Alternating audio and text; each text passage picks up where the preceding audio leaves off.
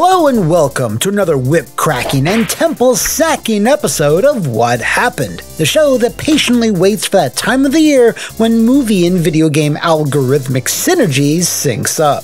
Oh hey, and wouldn't you know it, there's a new Indiana Jones movie in theaters that was made to apologize for the last one. How fortunate, because I happen to have a tale about another Jones-branded project that was not long for this world, kinda. So grab your fedoras and consider not stuffing the hallways of the British Museum with further stolen artifacts as I answer the question, what happened to Indiana Jones and the Staff of Kings? That belongs in a museum!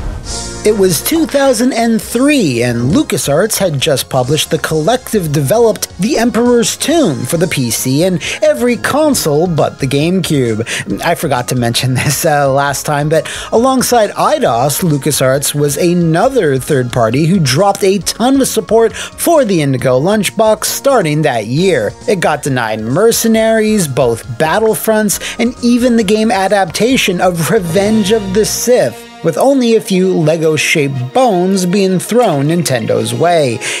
Sorry, I just remember being really salty about that back in 2003. Anyway, since The Emperor's Tomb received solid reviews, the collective lobbied LucasArts to greenlight a sequel called the Indiana Jones Trilogy, but for reasons which remain rather murky, the pitch was rejected. A possible explanation for this might have been that LucasArts wanted to bring its two biggest franchises back under its own roof to be handled in-house. Then we decided to come and rescue you.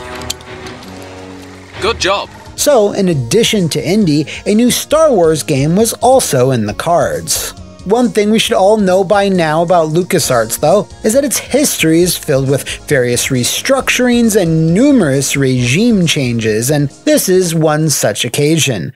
Jim Ward, who started as a higher-up in LucasArts' marketing department, was promoted to its president during this very time and decided, for some reason, to significantly cut down its core development staff from over 100 plus to roughly a quarter of that, so progress for the first few months on both new projects was a bit on the slower side.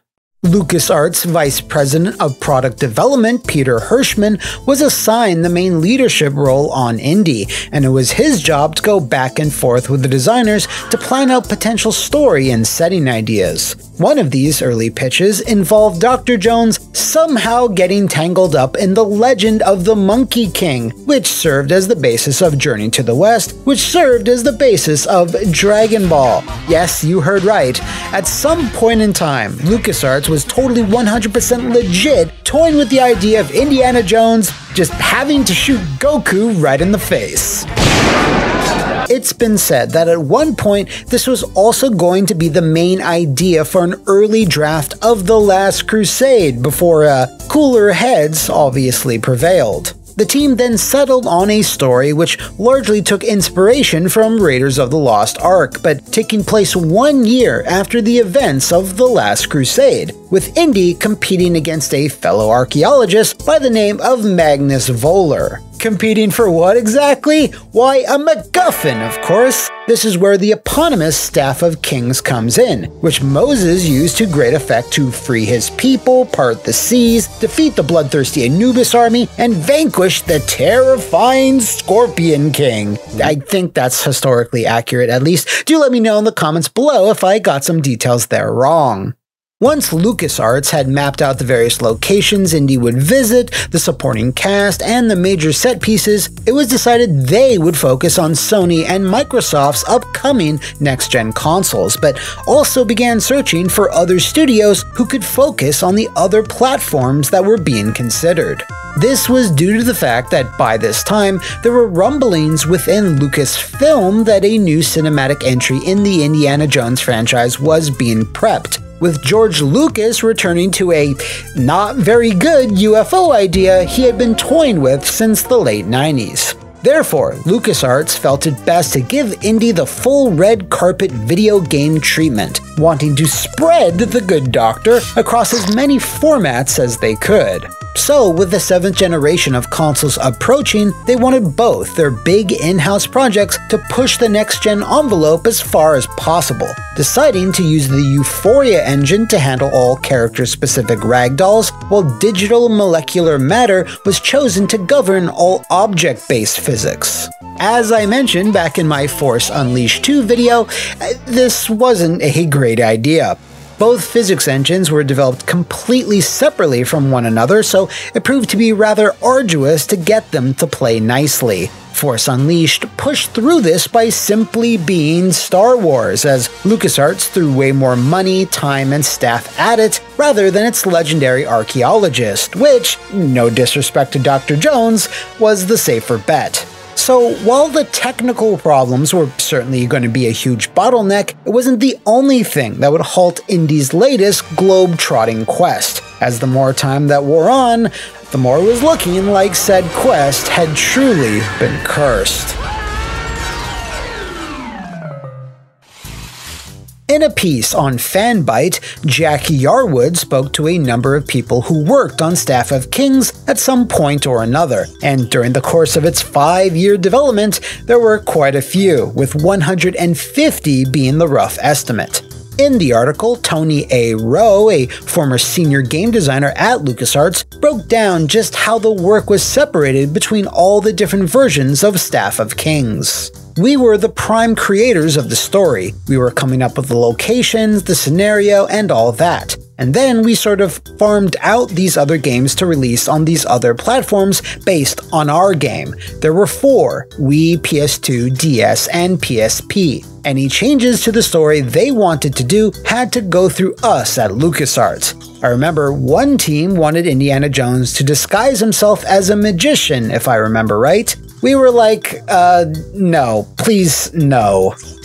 The Wii, PS2, and DS were handled by Artificial Mind and Movement, who since have renamed themselves, or more accurately, renamed themselves back to Behavior Interactive, who nowadays are best known for their amazing breakout smash success, Wet.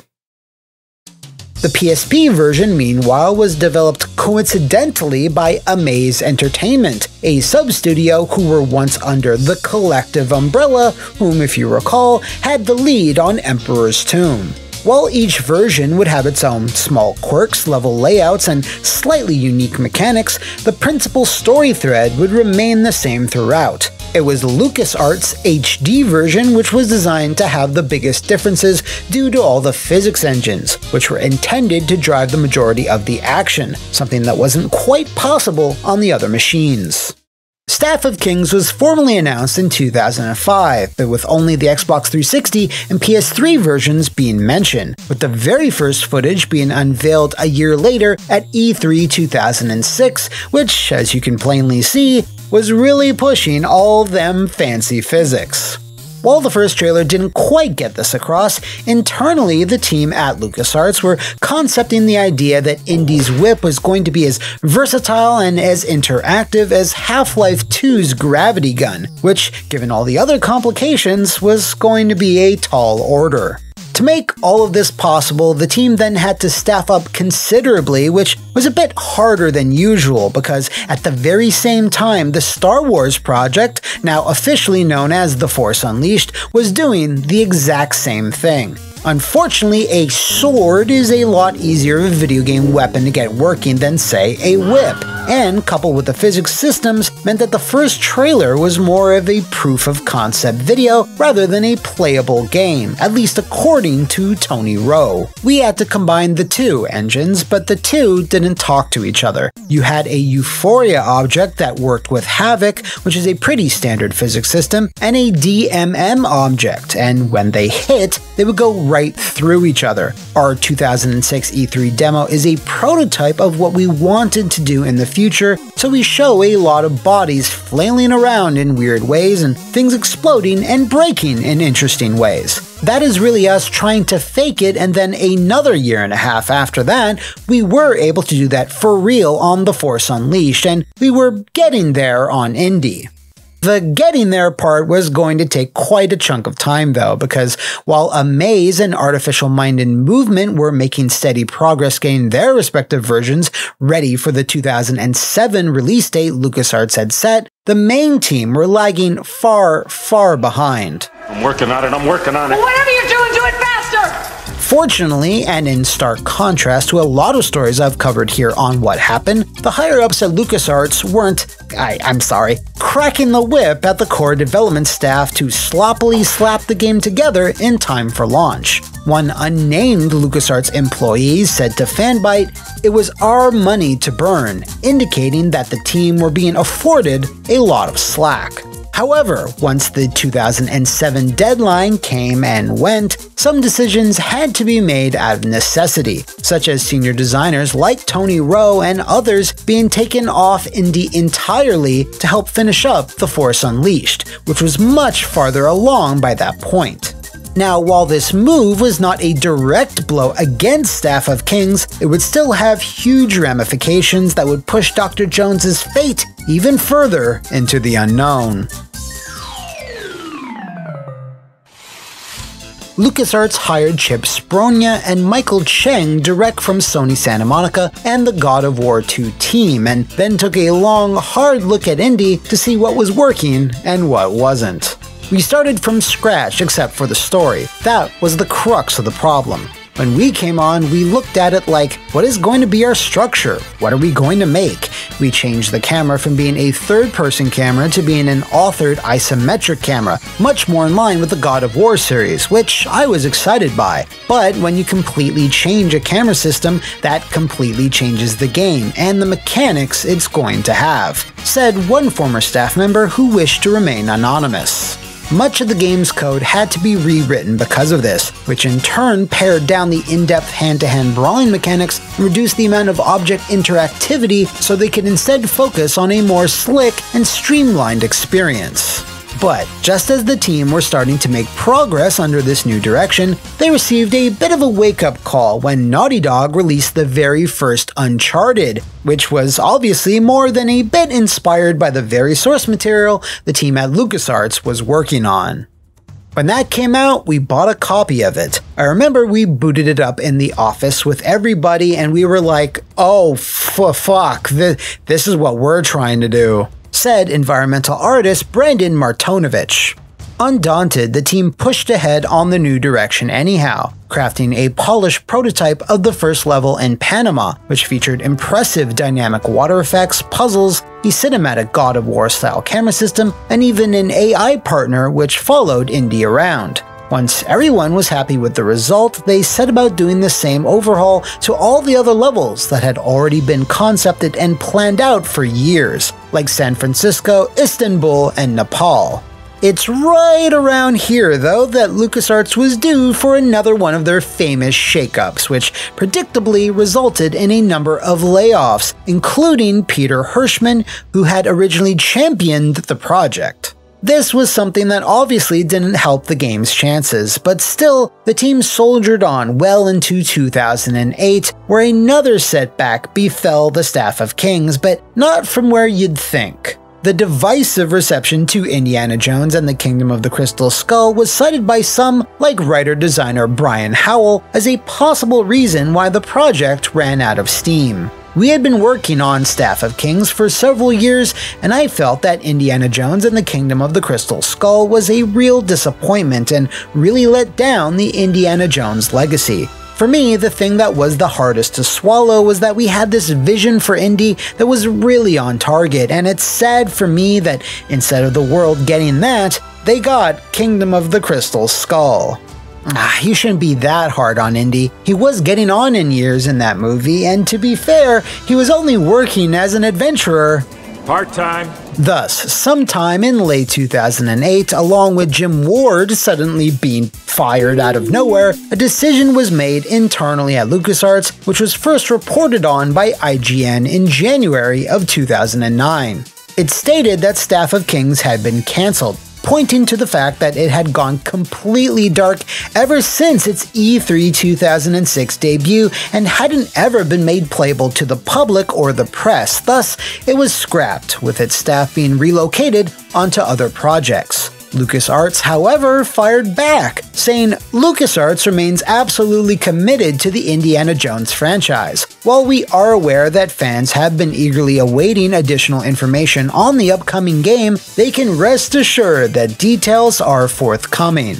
And those details did forthcome that very May, where there was a kind of bait and switch as Indiana Jones and the Staff of Kings was revealed for the Wii, PS2, PSP, and DS, with no mention of the Xbox 360 or PS3. This was quite a shock to most indie fans who had been following the game because all this time, LucasArts had only ever confirmed it for the HD-capable consoles and not anything else. So to see those big-budget versions cast aside in favor of the PS2 and the Wii's sometimes inaccurate motion controls was a rare, almost unheard-of turn of events in the video game industry.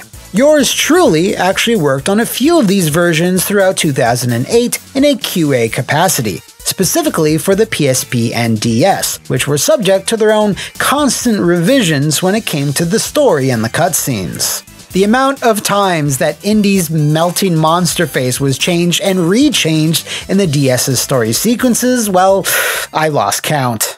While it was nice at least that the broader strokes of the story lived on in these versions, they earned painfully mediocre reviews, with the PSP attaining the highest Metacritic average. Sales for them also seem non-existent as far as I can tell.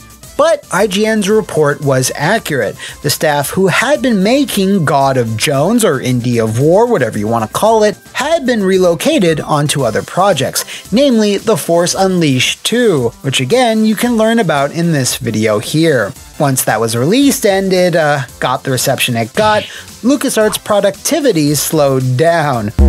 Way down. Until its eventual closure in 2013 following the cancellation of Star Wars 1313.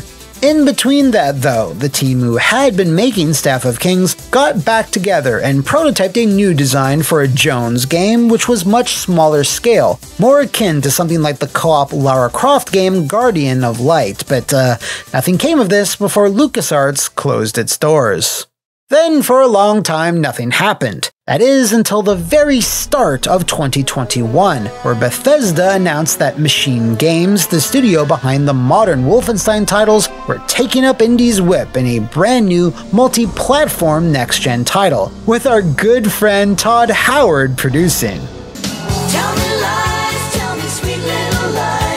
2.5 years later though, we still haven't seen a single shred of gameplay, and with Microsoft's purchase of Bethesda, that multi-platform console strategy has since been run back, as it's now currently coming to just the Xbox and PC, and really, that's the only update we've gotten since.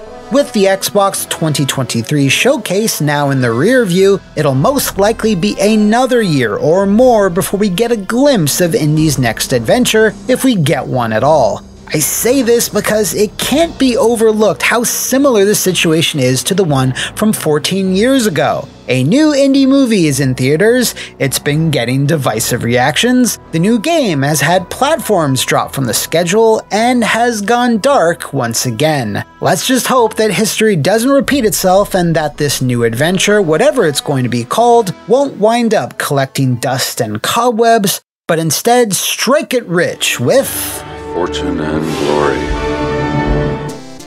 If you know of any other arduous adventures in the video game or movie industries, do let me know in the comments below or enter the crumbling temple that is my Twitter.